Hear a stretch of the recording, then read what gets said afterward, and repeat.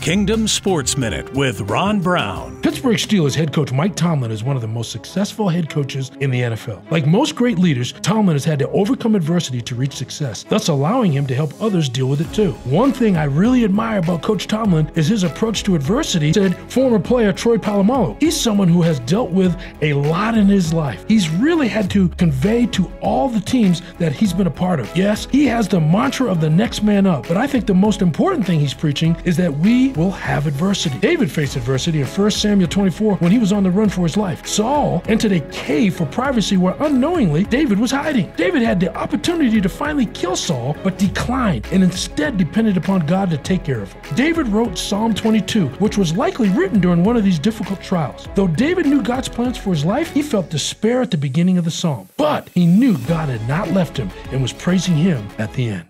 Visit kingdomsports.online.